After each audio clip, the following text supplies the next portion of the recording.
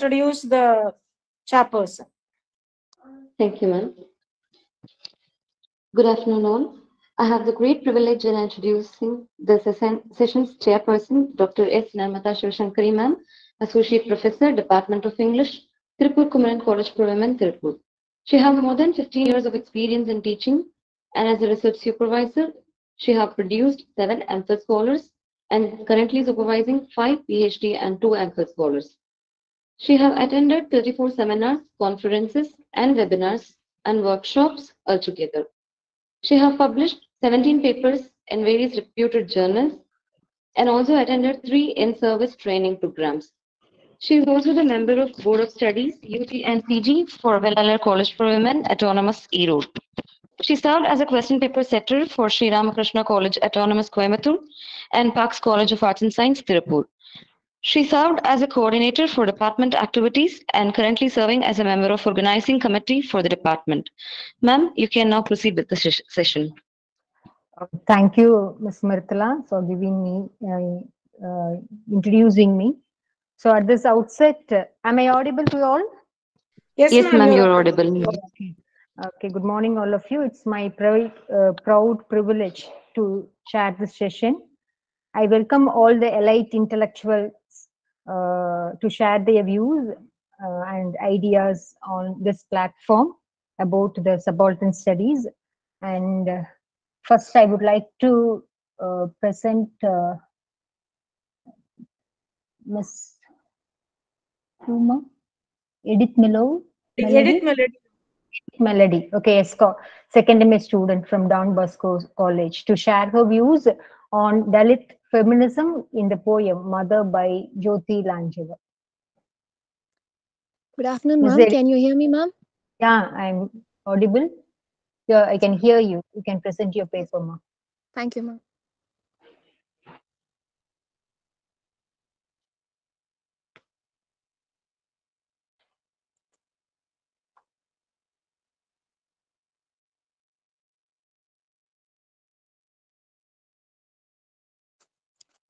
Ma'am, my screen is visible for you? Yeah, it is visible. Yes, ma'am. Thank you, ma'am. So good afternoon, all. Good afternoon to all one and again. And today I'm going to present on Dalit feminism in the poem Mother by Jyoti Lanjeshwar. We all know every human being has their own uniqueness, and every human being's strength does not lie on their physique only.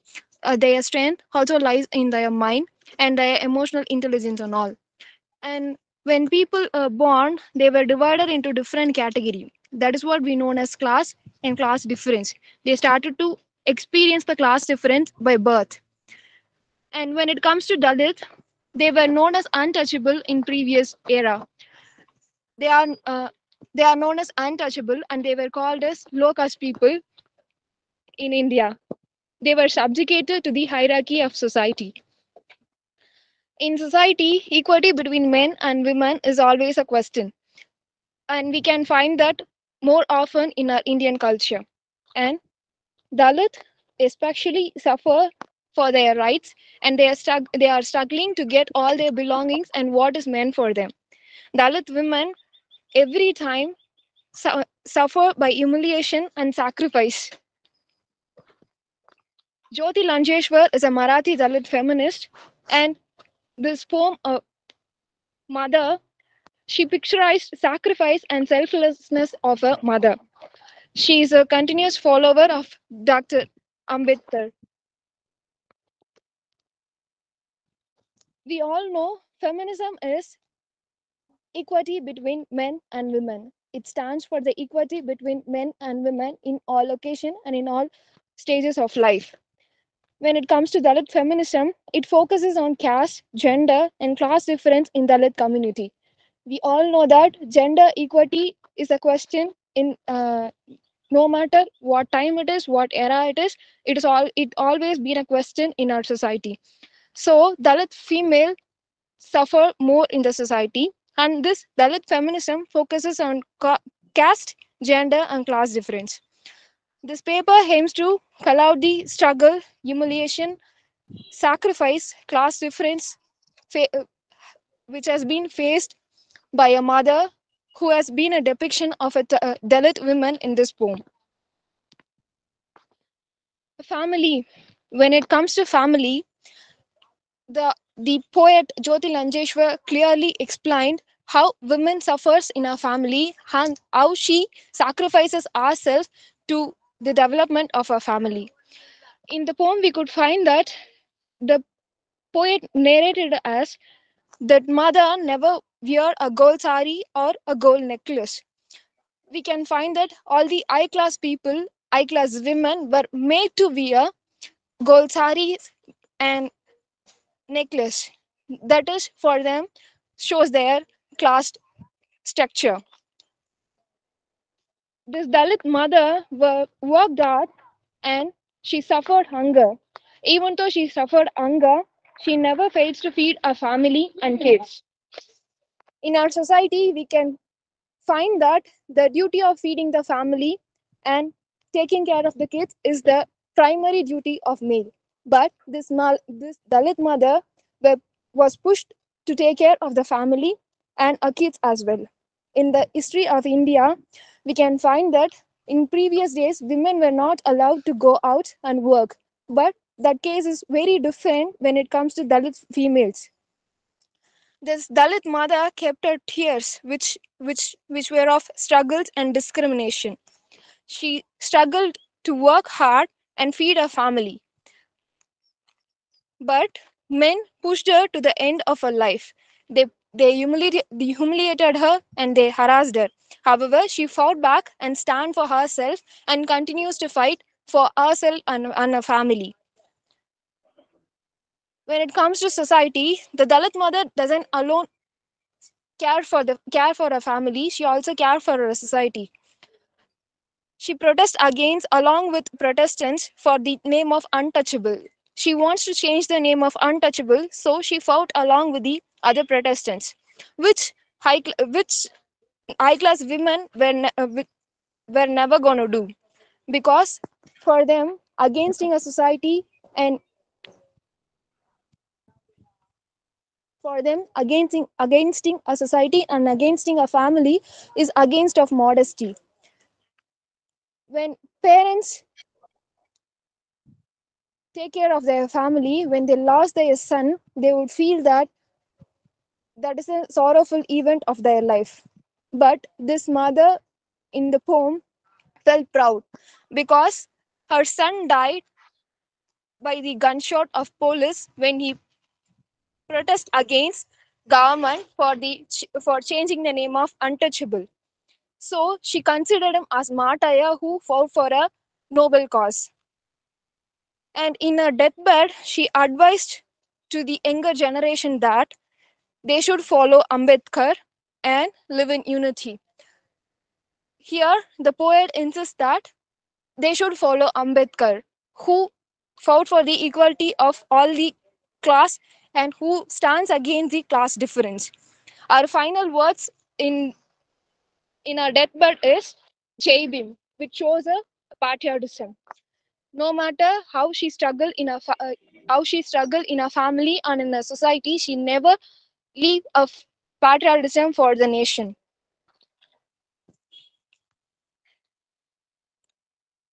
Till the end of her life, she fought against class difference, caste, and for equity.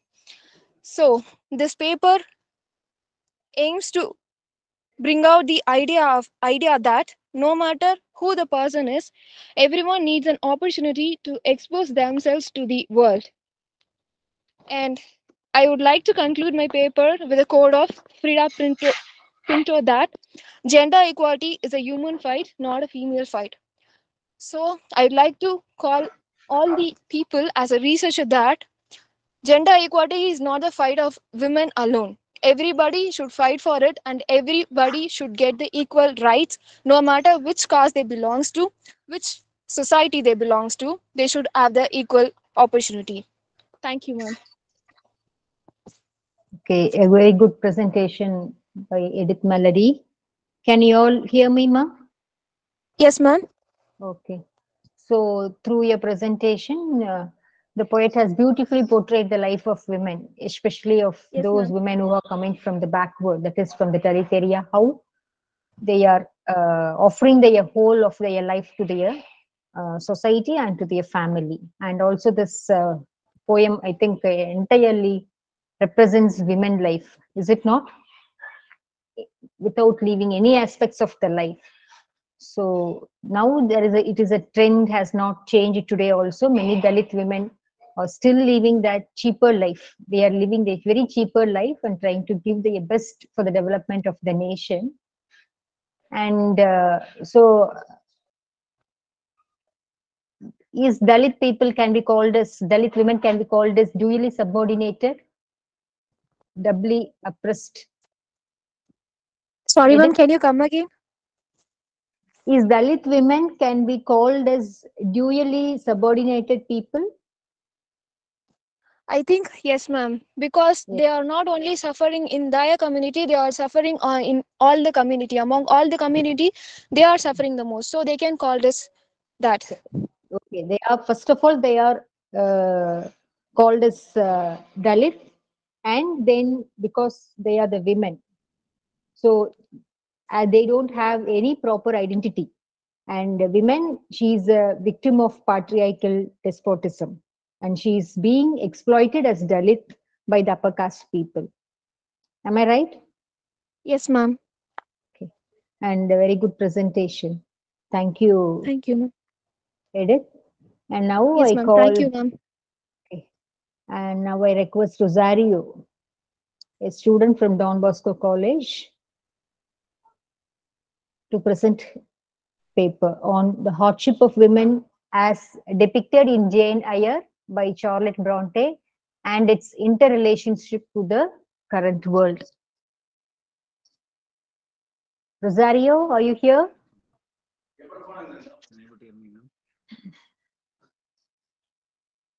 Rosario? Can you able to hear me, ma'am? Yeah, I can able to hear you. You can present your views, can share your paper. Yes, ma'am. Yes, ma'am. And hardship of women as depicted in Jane Eyre by Charlotte Bronte and its interrelations to the current world. Yes, please.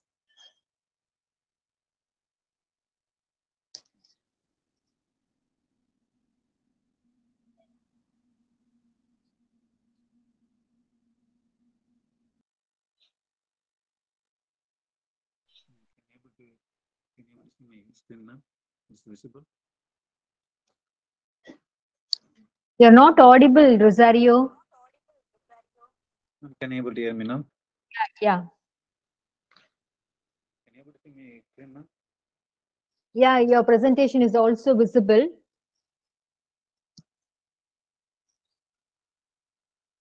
Good afternoon to everyone who are present here. This I have chosen the topic and in the paper, the hardship of woman as despised in a Jera era by Charlotte Bronte and its interrelation to the current world.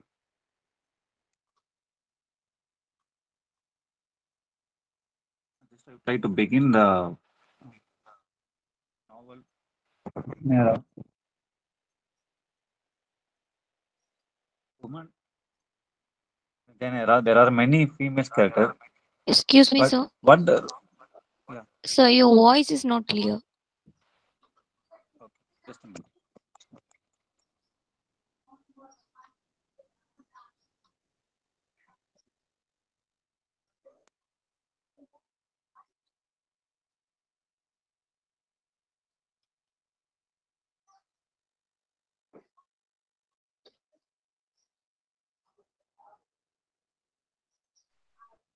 Am I clear?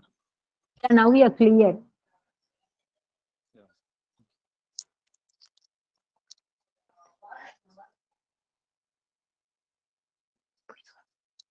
Okay. The woman in Victoria era were treated as a second class citizen. The society, they had a very few rights and little control over their own life. Women were expected to marry, have children, but look after the home. During the Victorian age, they don't treated as a Well, man, they are treated as a second class people only. They didn't give respect. They didn't treat as a equal. For a long time, women depend on men only. At present, also, some more place, women were depending on men only. The novel acts as a reminder of this. Until a woman won the rights to vote, the things started to change. Brunette herself was a governess like Jan, but she eventually married another actress in the novel. Jan is not conventionally beautiful as she described as being plain looking. In the during Victoria period, uh, women were not portrayed because they don't see, they don't care, they don't bother about.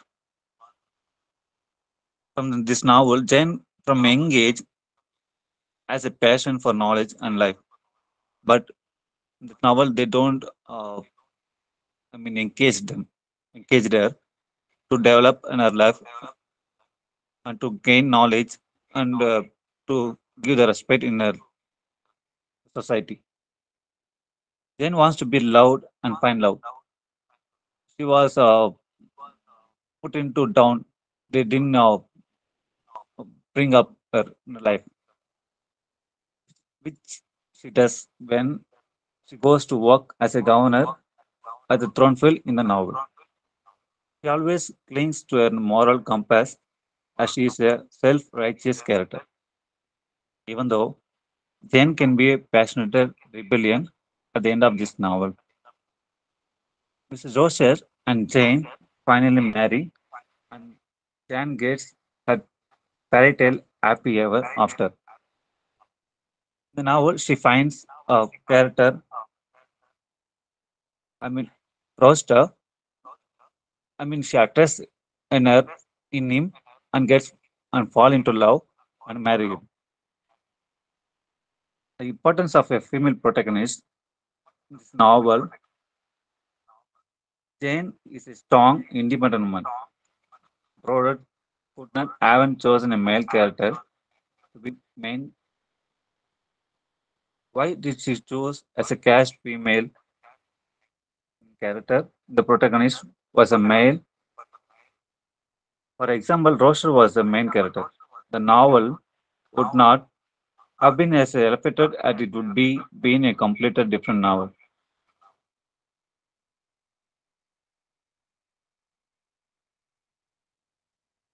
We could see in the novel, the rich sister Ella chooses to develop in the novel as she finds herself with the Jane. She compares herself and puts herself to down. And then Miss Temple at a love word, Jenna looks up to Miss Temple as a mother feels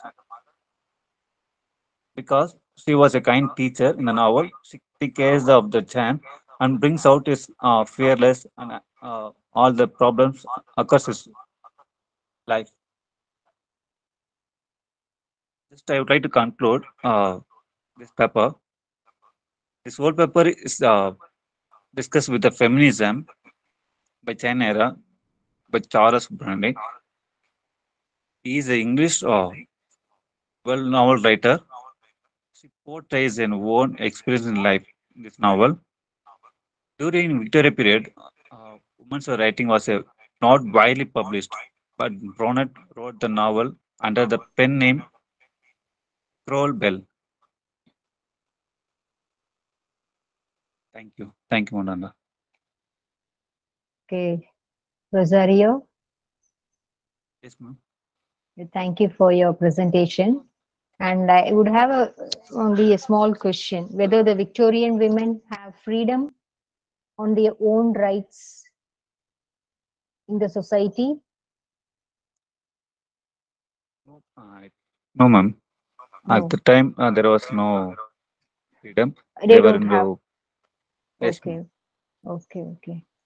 Uh, and I don't think so. The Victorian women are not expected to express their own opinions outside the limited areas. Yes, limited area Yes, of ma'am. subjects. Yes, Okay. ma'am. Yes, ma'am. And in particular with Jane Eyre, w- so she is not been an identity figure in the novel. Yes, ma'am. After that, only in the last novel, Mm. she explains. I mean, she expresses all the freedom it puts into Okay. the Victorian age period, ma'am. Okay. The whole book, I think, it contains of a social criticism with a strong sense of Christian morality and its core. Yes, ma'am. Yes, ma'am. Okay, and it is considered to be the head of the individual characters of how Jane and how the novel approaches has been applied to the class topics, even to the sexuality, religion, and feminism during the Victorian period. Yes, ma'am. Yes, ma'am. Everything is Okay. includes, ma'am. Okay. Okay.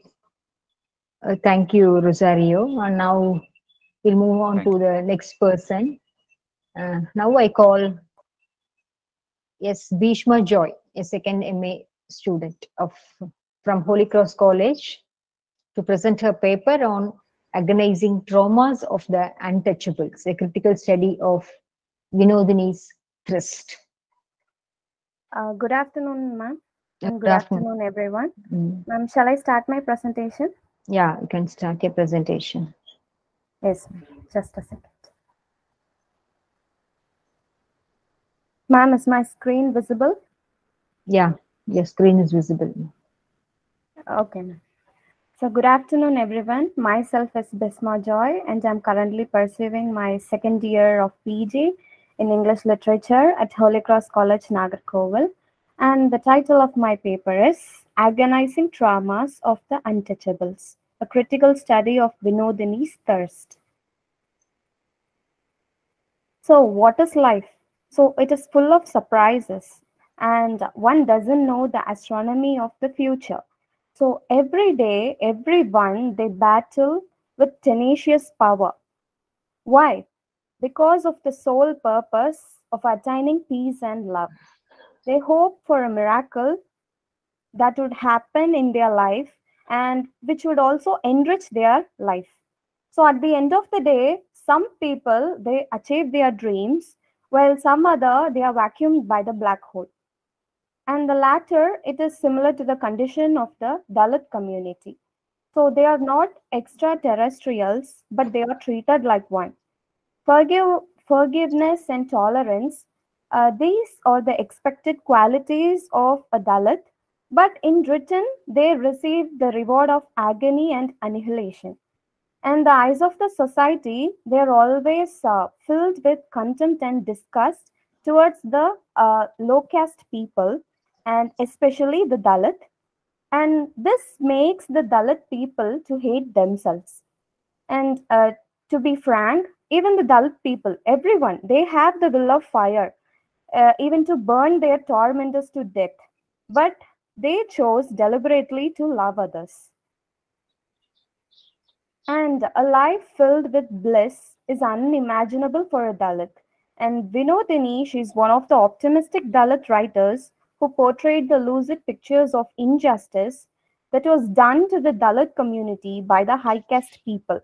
And her play, Daham, it captures the marginalization faced within the Dalit community. And this play, it is a very famous play and it was translated from Telugu to English under the title Thirst by Sunita Rani. And this paper, it aims to unveil the oppression and suppression faced by the Dalit community through this play Thirst by Vinodini. So India is a beautiful nation and it is known for its unity in diversity. And in Dalit community, the people they are also called as Harijans and Untouchables. And what many personalities they sacrifice their lives for the upliftment of Dalit community. But some of the known personalities are Mahatma Gandhi and Dr. B.R. Ambedkar. Mahatma Gandhi, he wanted to eradicate untouchability from the Indian caste system. And so, in an effort to do that, he started the Harijan Sevak San in 1932. And then the father of the Indian Constitution, Dr. B.R. Ambedkar, he is also an eminent personality who fought against the abolition of untouchability. But even though after suffering, after undergoing many changes and many personalities who have sacrificed their lives for the upliftment of Dalit community, still the Dalit people, they are suffering from the clutches of society, and especially due to the high caste people. So the people belonging to the high caste, they enjoy various pleasures, but the people belonging to the low caste, they still suffer a lot. So oppression, it is a term which is equivalent to violence. It can be done in the basis of physical, emotional, and psychological trauma. So people who are belonging to the high class, they deliberately oppress the people belonging to the low caste. They silence the low caste people by oppressing them, and they even threaten to kill them when one starts a revolution against their norms. So in this play too, the protagonist Dasu, he belongs to the Dalit community, and his family is also treated with an authoritative attitude by the high caste people. His mother, Saurama, she is beaten and verbally abused by the high caste people uh, as she asked for a picture of water. See, water, it's a basic necessity of life. No one can say that I own this water. Water belongs only to me. See, water is a basic necessity for survival. But the Dalit people, they don't even get the basic necessity. And the high caste people, they strongly believe that the low caste people can be controlled through suppression. So the act of suppressing is also evident in the play. See, when Dasu, he comes to know about the injustice that which was done to his mother, he gets furious and he wanted to voice out. But his grandfather, Tata, he doesn't allow Dasu to do that, because the high caste people, they have suppressed the low caste people. They have silenced them. The low caste people, they also face many issues in their daily life. They struggle to earn their daily bread. They are not treated equally, and they don't even get justice. But even in spite of all these, they tolerate and suppress their emotion and learn to live with it. So this injustice, which was done to the low caste people, is also evident in the play, The Thirst. And when Saurama, she revolted against the high caste people to get water, she was given the penalty to walk naked around the village by shaving her head, or she was asked to pay a fine of rupees 10,000. So while the sinners were only the high caste people, they started the argument. But the sinners, they are not punished, but only the victim Saurama, she is punished. And even too, it's a injustice done to the Dalit people.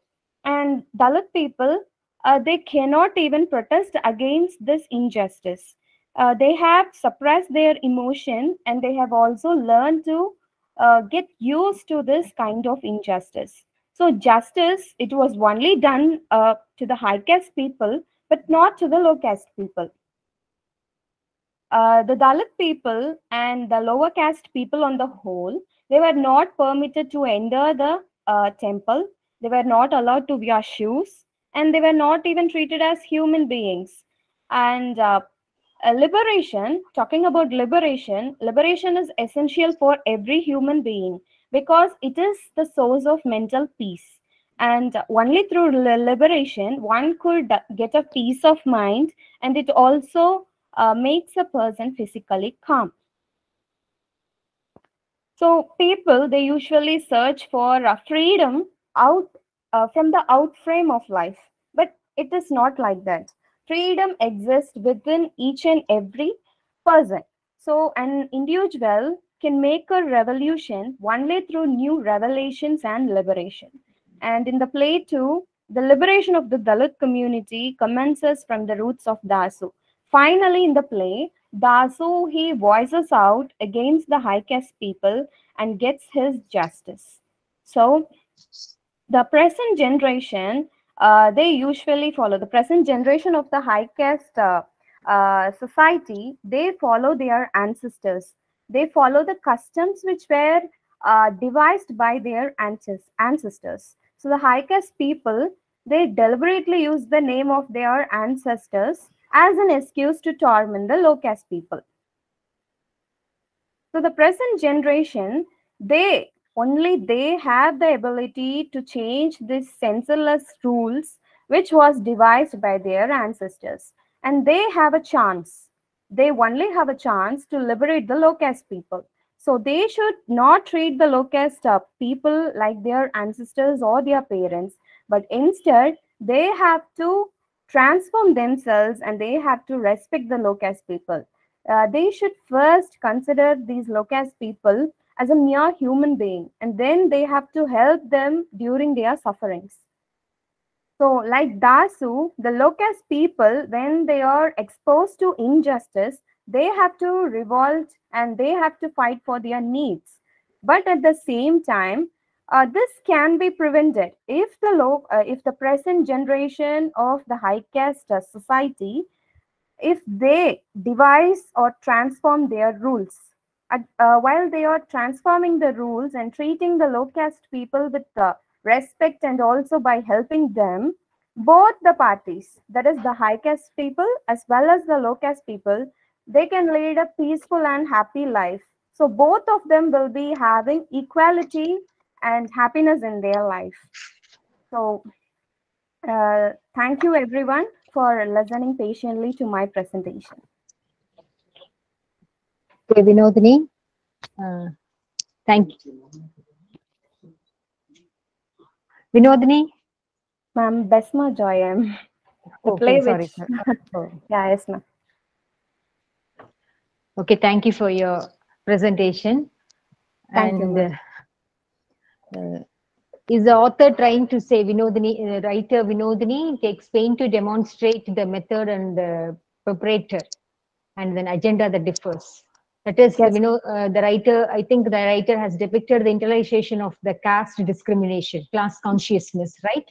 Yes, By ma'am. the Yes. first generation people. Yes, ma'am. Okay. So the whole session has been speaking only about the Dalit literature. It's very good. Yes, ma'am. Okay. It is all class consciousness raising. So Yes. that nowadays it has become, Dalit literature has become emerged as a new field in the study Yes, ma'am. in India. Okay, thank you, ma'am.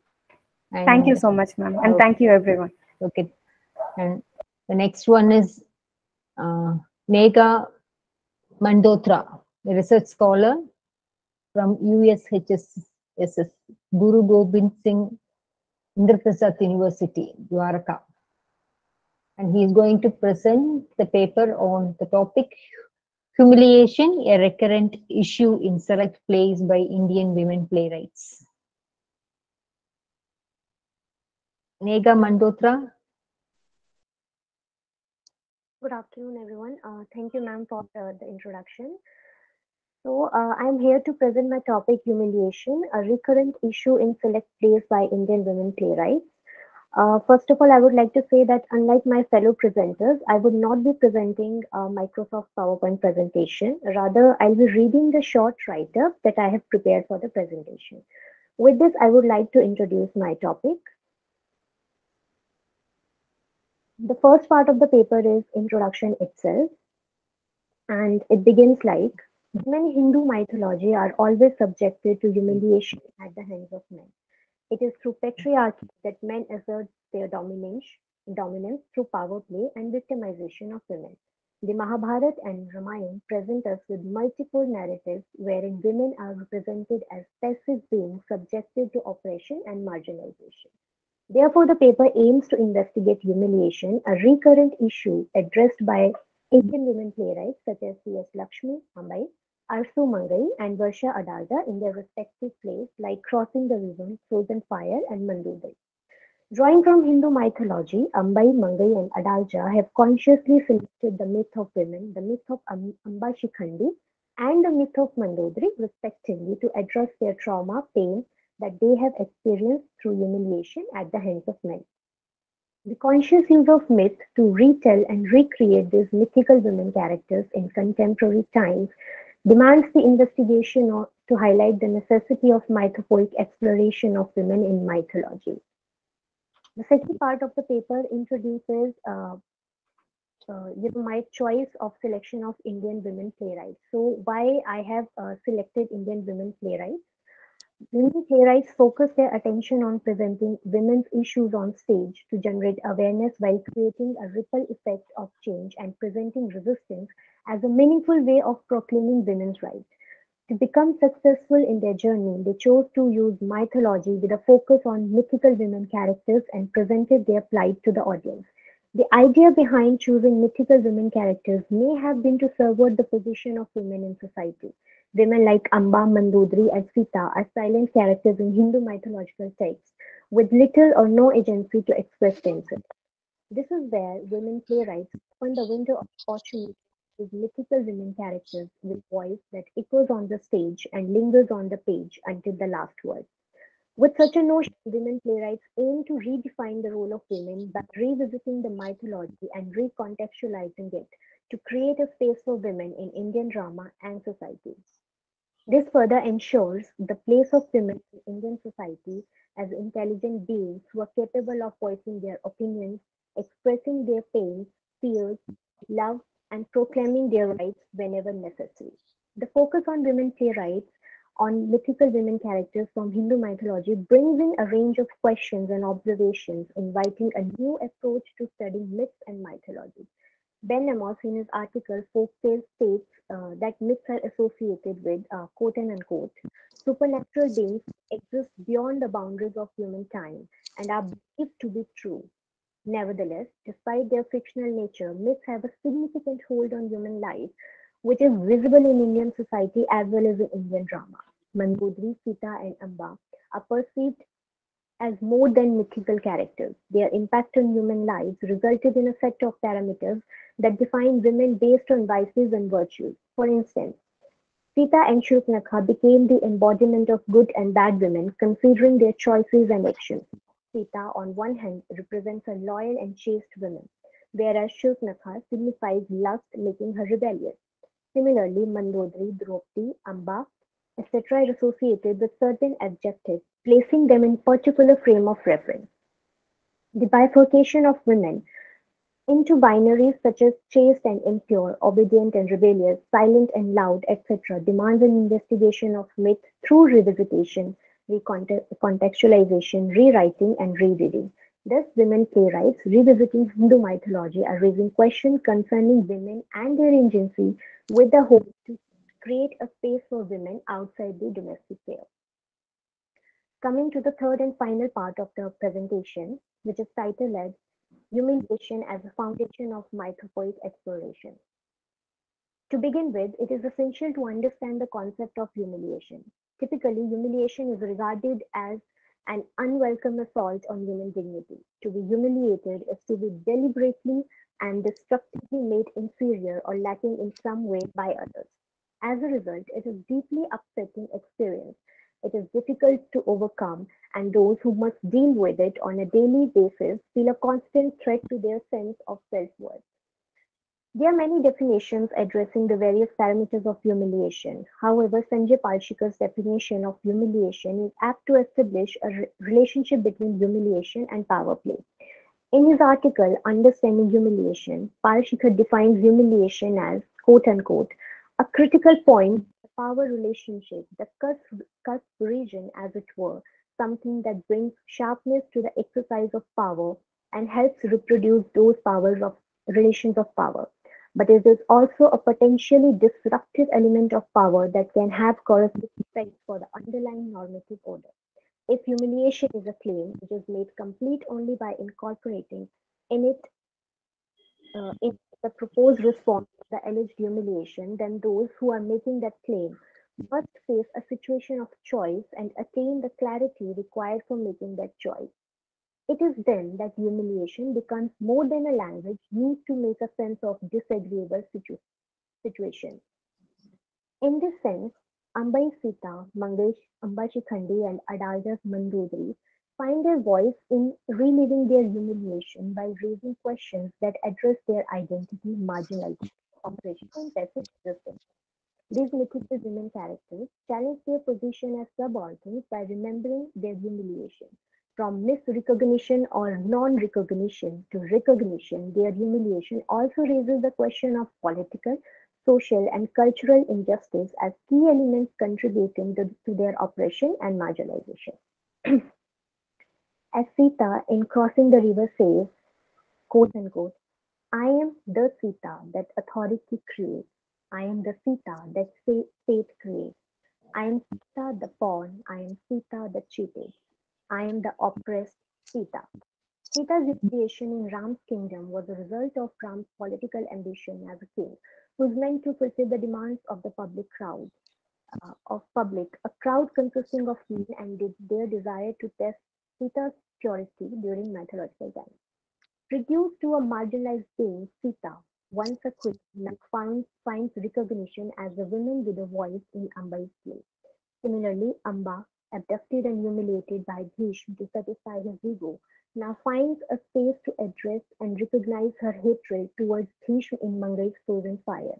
She says, quote, until now a fire burnt within me. Until now, until this moment when Bhishma was laid low, my eyes carried in them an unblinking hatred.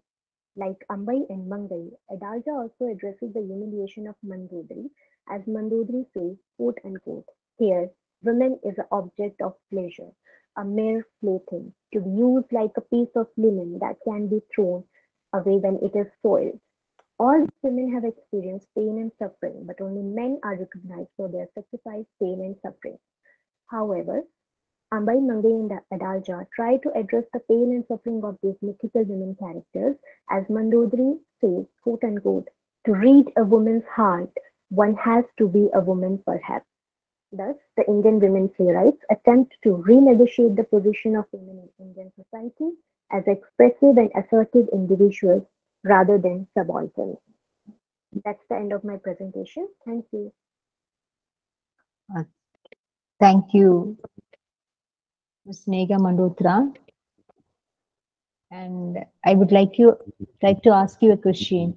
Whether is humiliation the strongest emotion of all?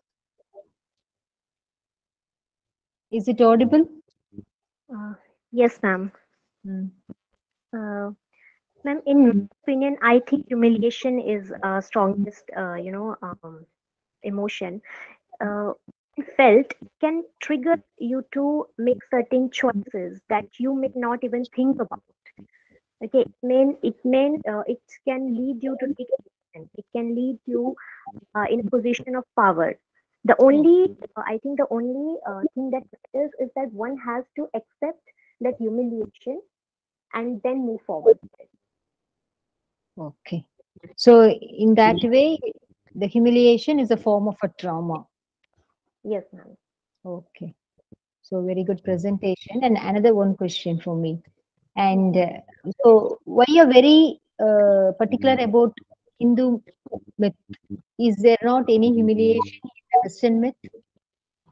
Ma'am, there is. I'm not denying humiliation in other mythology. It's just that the narratives, the plays that I have taken, they are focused on Hindu mythology.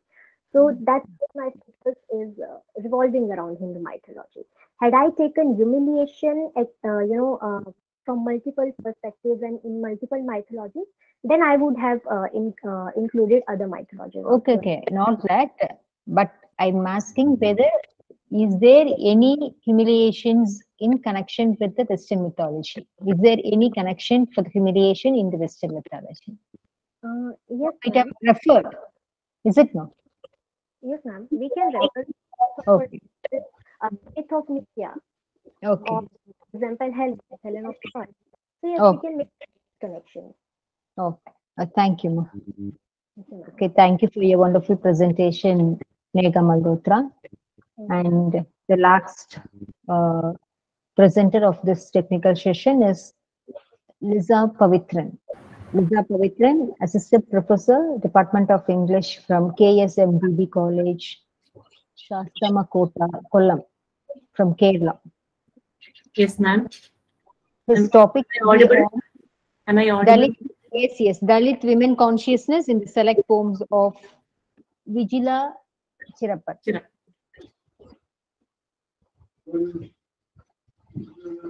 We can proceed, Lisa Pavitran. Okay, ma'am.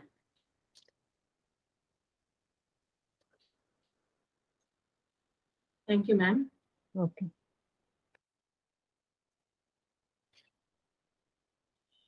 Topic for my presentation is Dalit women consciousness in the selected forms of Vigila Chirappat. Dalit women have struggled for centuries against caste-based exploitation and such different forms of hierarchies. And the neglected voices of Malayali Dalit writers have now received accolades from the literary spheres across India and also in Academy of Dalit Literary Studies. We find only a handful of Malayali Dalit women writers, and Vigila Chirappat is one among them. Her poems are manifestations of Dalit consciousness, which reveal discriminations and disparities meted out to the lower caste, especially women, by the ideologies upheld by the dominant caste. The revolutionary zeal of her poems drew the attention of a large number of readers and instilled in them a sense of guilt and justice.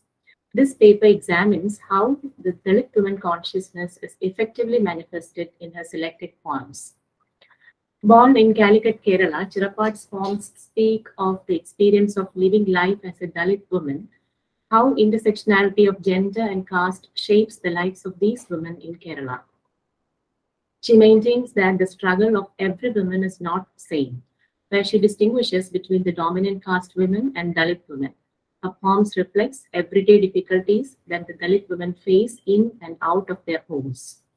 Her poems have emerged successful in developing a specifically female framework, and they deal with female realities such as menstruation, marriage, cooking, relationship between daughter and mother, between sisters, etc.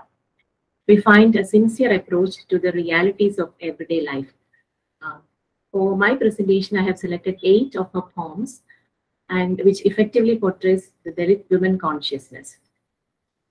In the poem, Amma Oru Kalpanika Kavita Alla, to be translated as Mother is not a poetic figment of our imagination. Here, the mother figure depicts the harsh realities of Dalit life. She is blabbering about the miseries of her life. In her complaining voice, one can hear the problems the lower class suffers. Even if they have a piece of land and a roof over their heads, they might not be having electricity or water at home. The uneducated mother's voice becomes a criticism of the society. When she is ready to go out to earn her livelihood, she asks her daughter to switch off the radio because it's all in Sanskrit, which is a matter of concern only for the upper class. In another poem entitled Purambokku, to be translated as Wasteland, Dalit woman named Chandrika tells about the houses where she can enter only through back doors. The poet expresses her bitterness when she bemoans the plight of this woman. She, a human being, and the fish from the market have the same entrance to a house. Ironically, Chandrika entered the house listening to the Indian pledge, all Indians are my brothers and sisters.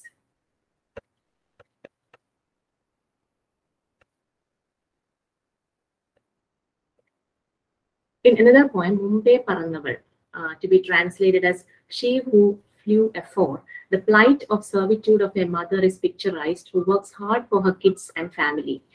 They are different from the mothers portrayed on big screen who are presented in silk saris and ornaments. Vigila says that the mothers she knew are mothers who face the bitter realities of life. I quote, "In our home, there is no TV, no fridge, neither mixer, no grinder, no LPG, not even an iron box. Yet my mother knew how to operate these much before I did, unquote, because she worked as maid in wealthy households. In another poem, Oru Penpattiude Atmakatha, an autobiography of a bitch, the poet draws the pathetic condition of the Dalit women who are presented as the shabby and hungry bitches sniffing and spitted chewing gums in the heap of rubbish. People come running to catch hold of the male children and to drag away the female ones. They are neither powerful enough to bark at the strangers coming to their home, nor are they beautiful enough to decorate their houses. Above all, they have no milk, no flesh, not even a smooth skin to be bargained at their markets. The poem ends with a note of pain. I quote, O world, our race is destined to hide in the backyards, to stare at the heap of waste, to curl and satisfy with the darkness, unquote.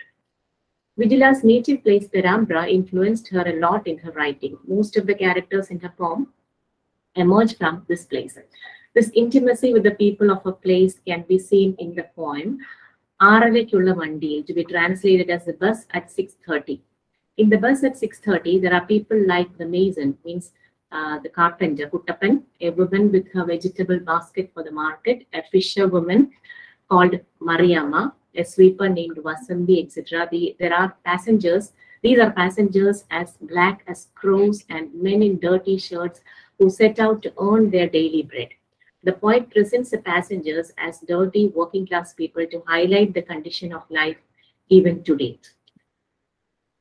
Another poem, Kaigala Tunigal, the household rags, strongly describes the protest of the writer against the social as well as the gender discriminations. The dirty kitchen rags symbolizes the Dalit themselves. They have become hard like rocks because of the dirt. Nobody washed them once. The poem ends with a hopeful note. The woman is pushed into the rain. The rain here stands as a rejuvenating and cleansing agent which will release them from all the bondages. Next poem, Duram, to be translated as the distance, portrays the distance between the developing society and the stagnant condition of the Dalit. The daughter who wants to follow some beauty tips to sustain her youth is stricken with the grief, seeing her old mother preparing a meal with the cheap rice and vegetables she got from her courtyard. The children are playing outside without the amusement and jollity of toys. The stark realities of Dalit life are unveiled here. The last poem, the vanity of upper class, is blatantly portrayed in the poem Chotu Patram, to be translated as the lunchbox. The virtues of caring and sharing are always associated with the people of the lower strata. That is what the poet says. Their life is simple and closely related to nature, whereas the upper class is characterized by artificiality and show off. The simple ones share their food with each other and praise their mother's skilled hands. But the upper class neither share their food nor even wash their lunch boxes. They don't have the goodness to praise their mother's too. To conclude, Vigila Chirapat's poems uphold the fact that even a household rag can become the manifesto of the new world. Dalit women writers create a world of their own because they are dissatisfied with the present world. In Vigila's own words, her poems are not mere lamentations of the plight of Dalit, but it is to wake them up to their present situation. She finds peace and identity in her homeland, in its smell and in the water of its well. Vigila says that the Kerala society has witnessed a lot of revolutions against casteism for the upliftment of Dalit, especially Dalit women. But Vigila still believes that casteism has still its roots in our minds. One cannot cast it away from the subconscious realm of their minds. Thank you. Okay, thank you, Ms. Lisa Pavitran. So, all the poems are of autobiography in nature? Pardon, ma'am? Is all the poem of the writer is a autobiographical work? Yeah, mostly. Most probably. Poems. Yes. Most probably all the poems are autobiography. Yes, because she has first-hand experience of Dalit life because she herself belongs to the community. Okay. Okay, thank you for your presentation, because most probably the whole session, as we have been discussing only about the Dalit studies, which has become a new field of research in India and which looks at the problems of marginalized groups particularly Dalit peoples and tribals, religious minority people. So probably from women from excluded groups or denotified tribes, physically challenged, and similar groups in economical status and also in social and also in political spheres. And so there are so many, I think, so many Dalit studies scholars are coming up for the research work on the nature and the forms of discrimination and social exclusion, especially faced by the marginalized group. And so the research on Dalit studies have become a more regeneration for the field of research for the young researchers. And to this at this outset, so Dalit studies, as far as the Subaltern Studies, it concentrates probably on the Dalit studies, and there are so many research has been taking place in order to develop an understanding of the consequence of the social exclusion and discriminations on economic growth and poverty, education, health, political participation, and on well-being of the marginalized social groups. So one thing that what we can do is to educate the people of the minority communities. So that's the only thing we can make the Dalit or the minority people or the marginalized group to get aware of themselves and come forward for their well-being. And that's it. And I would like to conclude the session by stating this. So all the paper presenters have worked well for the Dalit studies, and they all of us have come with a one single idea and one single point, that we have to educate the marginalized people in order to come up in their life, in order to separate the discriminations, particularly the exclusion and discrimination induced deprivations and its consequence. And I think the government has supported to the policy making bodies for the inclusive policies also. And there are a lot of funding agencies also coming forward to enable and to educate the marginalized people. Thank you. Thank you, Narmata ma'am. Thank you, ma'am. You have shared the wonderful ideas with the presenters. Thank you so much, ma'am. Thank you so much for your spending your valuable time. And thank you, Dr. Mahalakshmi, madam. And I place my warm gratitude to Dr. Mahalakshmi, the head of AVP College, and also the Cape Comorin Trust for giving this opportunity. And in this forum, I would like to thank everyone for patiently listening and attending this technical session. Thank you all and all. Thank you, ma'am. Thank you so much, ma'am. Thank you. Okay, may I take leave, ma'am? Yes, ma'am. Yes, ma'am. Yes. Okay, thank you. Hello, ma'am. Yes, ma'am. And one thing I wanted to share with you people, I just forgot it. That is, in order to upbring the Dalit people, that everyone in the society should think of the sustainability of women and revolt against the society for their discrimination. That is a point I just wanted to share Yes, in ma'am, the of initial course. itself, but I have just forgotten. Just now I remembered. So we have Yes, to. ma'am. Of course, very good point, ma'am. Wonderful point. Okay. Thank you. Thank you. Thank you. Thank you, ma'am. Thank you, ma'am. Thank you.